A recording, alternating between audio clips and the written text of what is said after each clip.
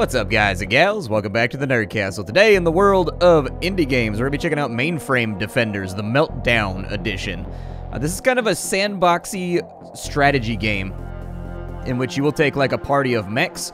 You will equip them all with customizable goodies and add-ons and weapons and things of that nature, and then you will run missions that will give you resources and things of that nature to continue upgrading until you can do that no longer. I'm a big fan of anything that like includes battle tech or like battle mechs or like mech warrior or like drones or anything else inside the core gameplay values, and so hey, I'm excited to check this one out here today. So let's play the first 30 minutes or so. We'll see if it's the type of game that you wanted to add to your wish list or if it's a game that you would rather pass on. Let's go! Alright, so we've got a squad here. We'll go with the game difficulty. We'll put it on normal. I can't be playing my first impressions of the game on very easy. That's not a good look. Let's see here. We've got the Atlas. The Atlas apparently has a ray gun that does 20 to 22 damage, uses 3 AP, and then causes it to heat up. So this guy runs kind of hot. He's also got a heavy reactor, which means that he's got an extra AP, but he's got less heat retention, so he's going to overheat a lot easier. We have the Brigandine, which is armed with a autocannon that does 7 to 9 damage 3 times, costs 2 AP, generates a lot of heat. However, this guy has armored plating, which means that every single hit that he takes is going to be flat reduced by 6. Let's add him to the squad. He sounds like a pretty good play. We also have the mechanic over here. It's got a needler. Apparently, it ignores armor, generates a little bit of heat, applies internal damage, which I guess deals 25% of max health as damage every turn, ignoring armor. Wow, it's actually pretty disgusting. And then repair kits right here so that this machine can repair the hull of other robots. Alright, so we'll take that right there. We've got the Paladin on this side who's got a broadsword and a biosteel frame that's going to give a 4-second move range, but it's going to lower the... So this guy hits really, really hard, but he's super fragile. Okay.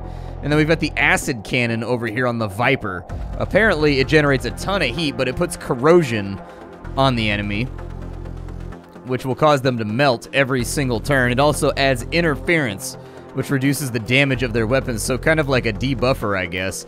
Our real choice is going to come down to, I do want the Paladin. Our choice is going to come down to, do we want the Atlas or do we want the Viper? The Viper's pretty cool and has sort of a Warlock style of gameplay, if you take my meaning from World of Warcraft, that may add up to something good in the future. However, the Atlas is just a massive hitter. Like, basically just trucks everybody with one shot if they can. 20 to 22 damage is a lot of damage for this game from what I've seen so far. I'm going to go with the Atlas, I guess. Maybe it's just my nostalgia for Mech Warrior and it's called an Atlas, but you know what? I got to do it, man. We got to have that 100-ton massive hunk of steel rolling through, scaring everybody off. Let's start the game up and see what we got going here.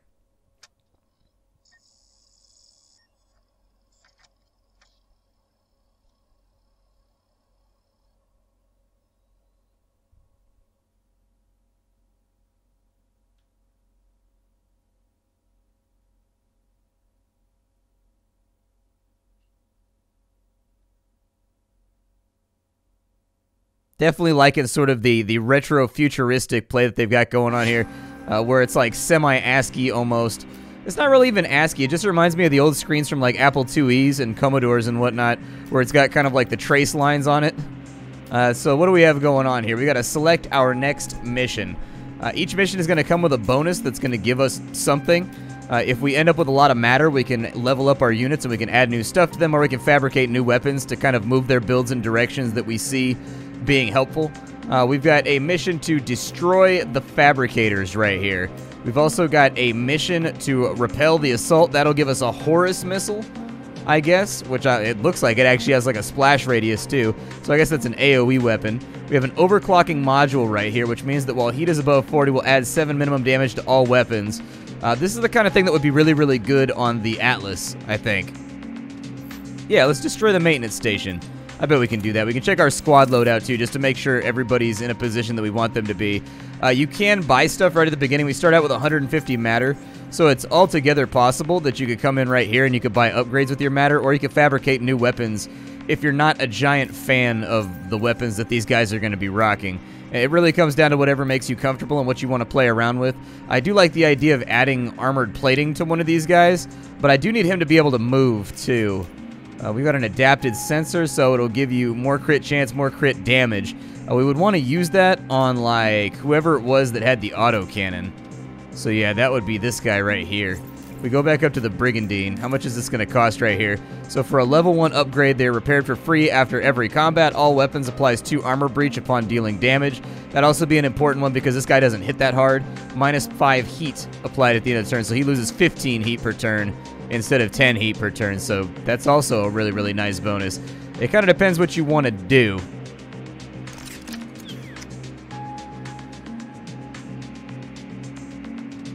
Oh, I guess that commits. That's unfortunate.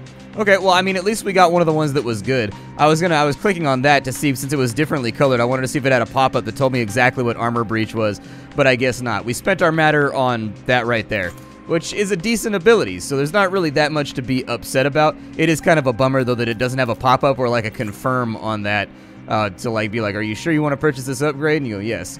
Because I was clicking to see if I could get that to pop up and tell me exactly what that status effect does.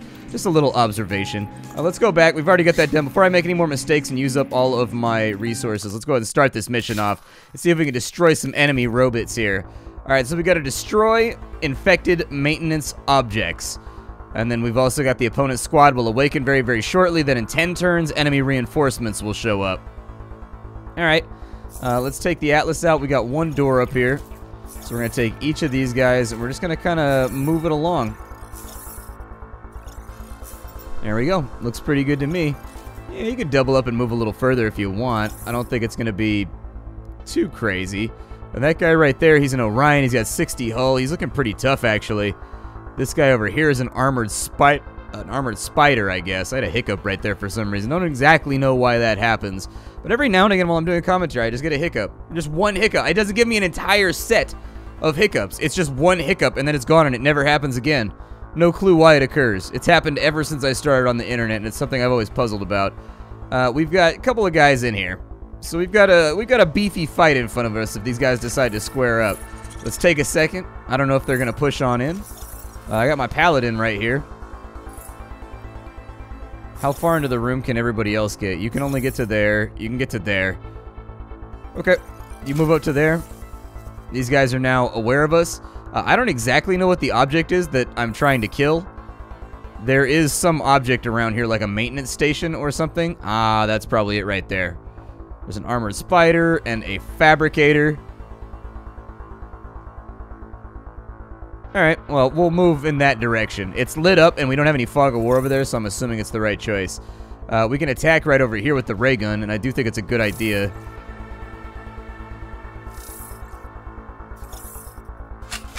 There we go. So we ray gun that guy. He has lost a huge chunk of his hull. This guy is a repair bot, so I'm just going to kind of move him over to there. I don't want him to get too crazy. Broadsword is inside a firing range right here, so I'm going to move him up. And there we go. Our first enemy is dead. One thing that you'll notice about this game that's really, really cool is that even though the graphics are fairly simple and sort of like retro, I really, really like, you can see the sophistication, and you can sort of see that it's actually got like advanced ideas in pixel art. Like when you kill the enemies, it's got this really cool sort of like consuming, undulating flame when the enemy dies that makes you realize that like the developers definitely know what they're doing with pixel art. It's just, am I one slot out of range right now? Oh no, I'm in range. Nice. Yeah. Nail him up then. Get a little bit more damage off. That's going to be our entire turn. We'll wait and see what this guy does. I didn't check and see what his weapon was. It looks like he zapped us and then he ran for it. That's kind of a cowardly play. Don't really respect it altogether that much, but you know what? He's probably about to die anyway, so he did 5 to 7 damage with his spider laser. Spider lass, sneaks and shoots you in the ass. Let's see here. We'll go over here and then bow. There it is. Oh, we didn't kill him, dude. I was really, really hoping we would kill this guy. But I think he's going to outrun us. Alright, we'll move the squad forward. As long as we're advancing, I'm not in too bad of a mood. I just want to go sort of like towards the objective while we play. We're going to take a little bit more of a scuffing right here. Wish that we weren't. Oh, he actually just ran for it. I guess he's trying to regroup with everybody else. What's going on down here? We got another Orion right there. Okay, when we breach on through the door, I'm sure it'll be okay. There's a repair station over here. What does it do? There is a repair kit that will repair 35 hull. All right. So I guess that's maybe just an item that I can pick up. It's a station. Wonder how I activate that. That's pretty cool. And we got a fabricator over here that looks like it manufactures equipment. That makes sense, considering it's called a fabricator. Let's go over here. Either that or it likes to lie a lot. It could be one of the two things, but I'd like to err on the side of just giving it the benefit of the doubt and say, hey, this critter produces something productive, all right? It's not a liar. It's a wonderful little robot that does all the things that I need him to do. Oh, it's producing more robots. Interesting. Okay, so we need to get over there and kill that. I was going to hang out right here until we found that out, and I was just going to kind of like wait for these guys to close with me. But now that I know that's no longer an option, I really don't want to give them the first turn, though. I don't want to give them the opening shot. I really don't. We're just going to wait right here. Let's see what they do. If they stop pushing towards us and it starts to strike me as though... Oh, wow. He was able to shoot from a long ways away. What was that, a flamethrower?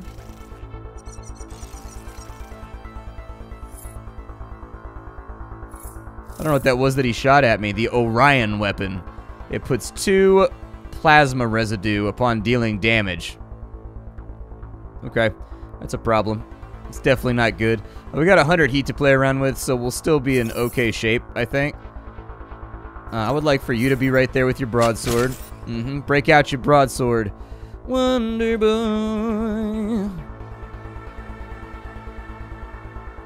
I'm gonna kind of like push in on these guys, I guess. If you want to go to right there, I'm not going to argue with you. There you go, there you go, there you go. Alright, and then repair bot, you move up. And like, I guess if you want to fire the needler or whatever it is at that guy, like, go for it. So we shot him with a needler twice. What does the needler do again? It does 1 internal damage. So this guy's actually going to start getting baked pretty good. Yeah, I was going to say, if you see that red mark right there on his HP up at the top of the screen. So we got kind of a busy UI right now. Maybe I should run through that. I've gotten bad at my job over the years. Let's see here. We've got our units on the left. We got the amount of AP that they have available. They have their hull. They have their heat. They have their movement allotment. Whether or not it's basically a binary number determining whether or not they have used their movement for the turn. On this side, anytime you click on a unit, it's going to give you a readout of what their stats are. So we've got AP, we've got hull, we've got armor, heat, basically the same stuff that's being portrayed over here. It's just we can do it to our enemies as well, and we can see what kind of weapons they have. I probably should have gone through that a little bit quicker, but like, you know, I forgot to do it. Yeah, sometimes you forget to do the things you're supposed to do. We really sincerely, you need to stop shooting plasma at me, dude. You shoot plasma at me one more time, and I'm going to start thinking that maybe we aren't such great friends. That dude's running for it. We do need to take care of this fabricator down here, though. I'm a little bit worried that he's just going to hang out in the backfield and mess with me. So I'm going to smack him so that the internal damage kills him on the next turn. We can't hold an overwatch, as far as I know, which is kind of a bummer, because I would very much like to hold an overwatch over here. Whoever's wounded the most... just sort of hang tight for a second. Let the heat dissipate. Oh, they zapped a hole in the wall. Alright, so apparently the environments are destructible. I should have known that from right there.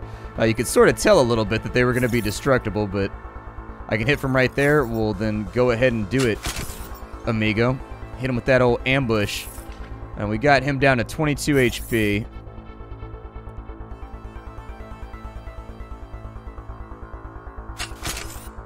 You're not in firing range from right there, are you? Alright, so we'll do firing range from right there. We got a lot of shooting to do here, though, which is really sort of concerning. We'll go ahead and shoot and kill him. I'm going to bring you up. And then we have a repair kit over here. Are you wounded? Yeah, dude. Get a little tune-up real fast. Anybody that's got HP missing. It's got a 2-turn cooldown, so we might as well use him to be as annoying as possible and just, like, chain heal all of our units back up to full. That thing is producing mad units over there. Like, it's producing, like, a unit per turn. So we're going to have to figure out something to do to get rid of it. This dude is probably going to have to just, like, hang back and let his heat dissipate for a second. He's getting pretty toasty. Probably due to the fact that he got shot with that plasma thrower, which is kind of an asshole weapon in this game.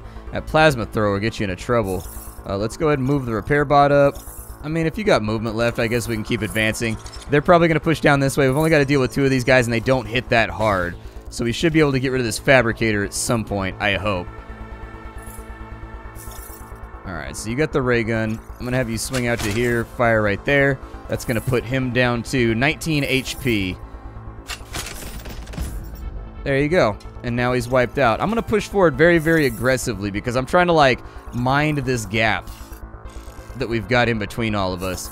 He's now cooled down, so we can move him forward as much as he wants to. He's also got a crazy amount of movement just due to the fact that he's a melee unit with that biosteel frame right there. So he's speedy. He's like a Warframe character. He moves real, real fast.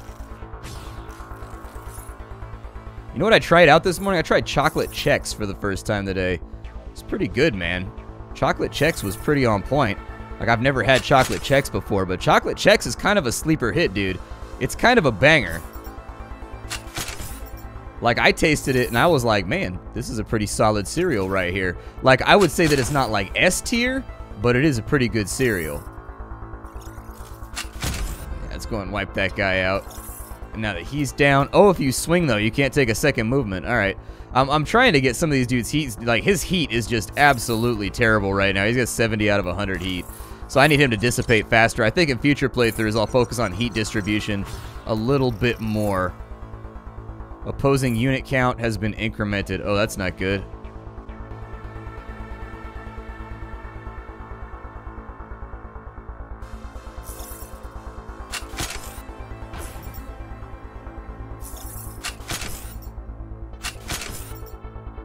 I'm not super positive why he's not taking damage. I'm a little confused about it. However, we have an opportunity over here to maybe, like, kill off some of this stuff. So let's just go ahead and do it.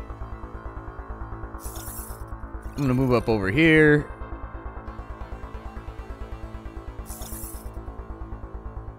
Your heat is at what, 45? Alright. Oh, he already attacked. Okay. I don't know why that guy didn't take damage when I was shooting him. I don't see any indicator. Maybe he's teleporting in. Maybe that's what it is. Like, they're in the process of teleporting. I think that's what it was. I think they were, like, phasing into existence or something. Alright, so you kill the fabricator real fast.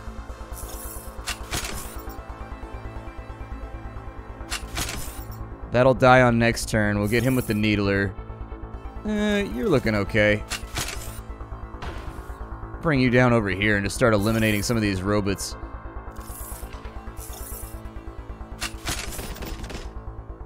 Ooh, he's still not dead, huh? And my heat is absurd, dude. Like, I just cannot get rid of heat on this guy. I'm gonna get rid of that armored plating, and I think I'm gonna give him some kind of, like, heat sink or something. Oh, we just gotta finish these guys off now, and then we're good to go. I am very, very happy to hear. Ow, my paladin got smacked, dude. How is my paladin that low on HP?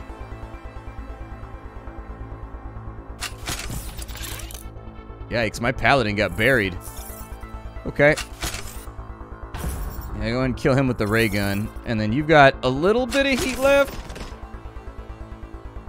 Hopefully it's enough. Alright, so there's one enemy left.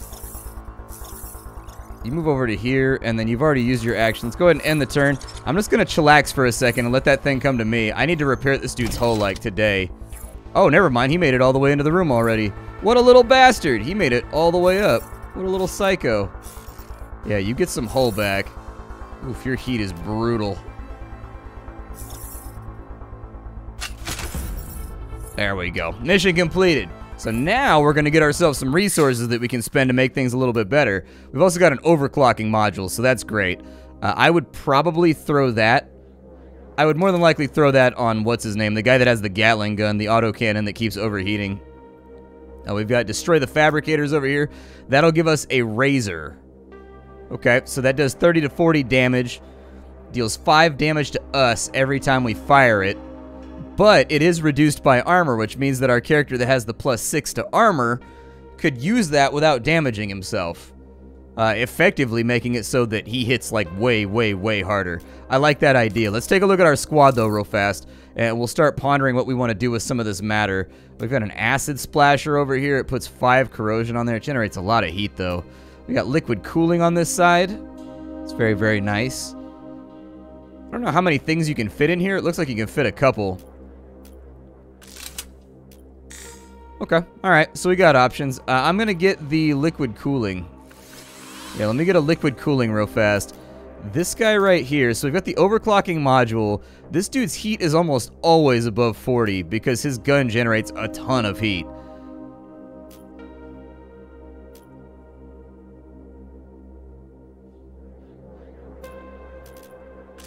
So we'll do that. That'll make him a little bit more effective because with this overclocking module, 7 minimum damage, 7 min, 7 max. So that'll raise that to a 14 to 16 times 3, which means he's going to be like straight dropping deuces on kids once we get in there. We've got the mechanic over here. Doesn't really need a whole lot on the mechanic. I think we're good there. We've got the paladin. I feel like the Atlas is probably the best thing to liquid cool because this is the other unit that was having a lot of problems with heat dissipation. I don't need to like repair these guys, do I? They like automatically repair after the mission, correct? I really, really hope so. I want this razor right here, so we're gonna do this mission. We gotta destroy some fabricators. Let's get moving. We don't know exactly where they're gonna be. A virus signature has been detected in the fabricator's firmware. Disposal is the only option until the purge algorithm is discovered. Okay, so this thing could be really kind of anywhere. Oh, nice, there's a cooler right there. So there's actually like environmental effects too, kind of Disgaea style. There's little tiles that do certain things if you end on them. We're gonna split people up a bit. We're gonna send them out on the buddy system to find this fabricator. I'm gonna say somebody here has a double move. I don't see anything inside that room right there. Okay, there's our first fabricator, so we know where the first one is. Now we just gotta find the second one, which could be like anywhere. I don't see a fabricator in this room. So there's no fabricator inside of there. We do have a door on the left on this side. He should be able to get back and regroup with this dude pretty rapidly. Meanwhile, you two go over here. I'm splitting the party right now. I know it's a mistake, and I'm still doing it anyways. You two go over there and handle that fabricator. We've got another turn or so till the enemy goes active. Never mind, apparently the enemy's active right now, and he's feeling like a big old giant goofy meanie face. Aw, dude, the other fabricator's down there. Okay, we gotta regroup everybody. Everybody regroup. You've got big boy movement, so you come down here and big boy move back to your family. There you go. Big boy move back to your home.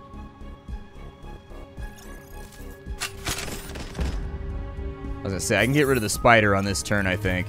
And then we can put some internal damage on that thing so that it starts whittling away at its own health.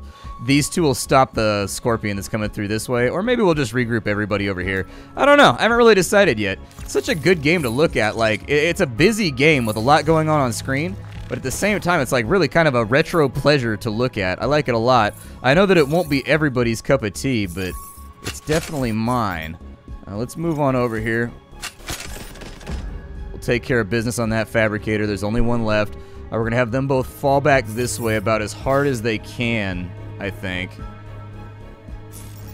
Yeah, go ahead and heal yourself. We'll bring you back over this way.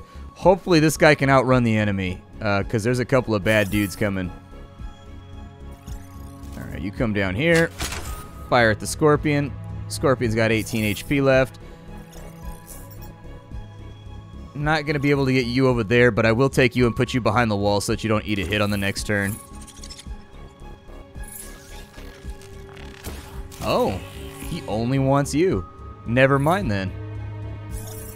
With you guys, yeah, you guys just run. Run the best you can for the moment. I know it's not like super honorable, and it's not a good look to always be running, but I can make an exception in this case. Paladin still has movement. That's good, because I need the paladin to move. So, you know, those things come together pretty well, needing movement and having movement. I'm going to take a rough guess and say, are they like fighting each other? I think they might be fighting each other. I think we may have some kind of civil war type thing going on. Let's see here. I'm going to move you up. Smack that guy.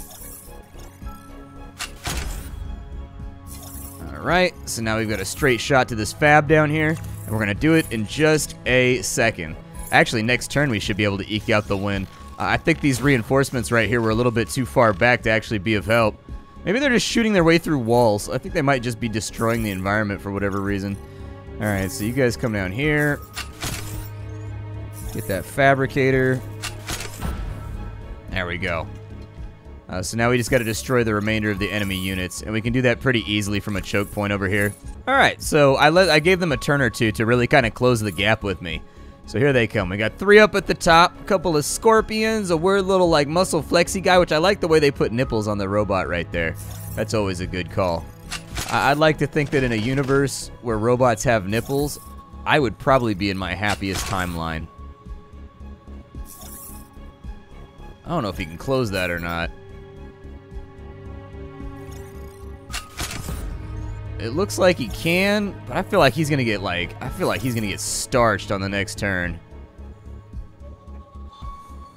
Oh, he's also got HP missing. Okay. Yeah, throw some heals on him real fast. I got a feel he's gonna get dookied on, I think. Like, I think these two, or at least one of them, is gonna be able to get inside a range. Both of them are gonna be able to, so yeah, he's gonna kinda get trucked a little bit right here. Like, that's okay, because I'm of the opinion that I think we can mash through this.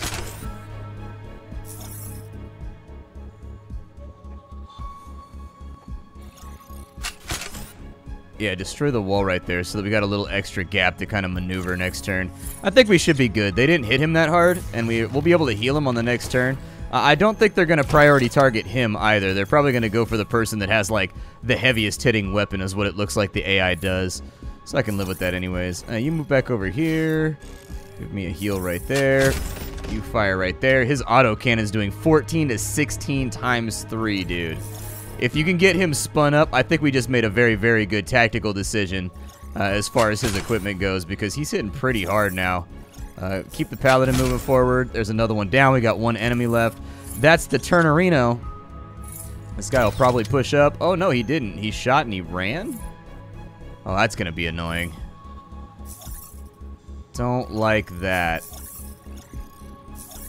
Okay. We're going to have to kind of like ambush this guy, I think. Otherwise, I don't think he's going to like try to fight us. Yeah, it looks like he's got some kind of like skirmishing protocol. So he kind of like dances in, hits you, then dances out. Big hit right there. Flank around this side, and boom.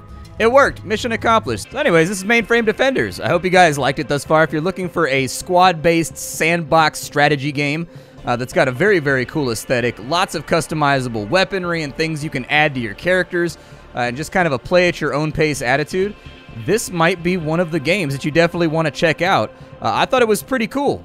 So anyways, get the game down below in the description. If you like the video, make sure you check out the Discord. Make sure you check out the Twitch stream. Those are both listed down below. On top of that, my name is Splattercat. I sift through the pile to find what's worthwhile in the world of indie games every single day so you don't have to. I'll see you all next time. Thank you for being here. Goodbye, everybody, and hope you have a pleasant day.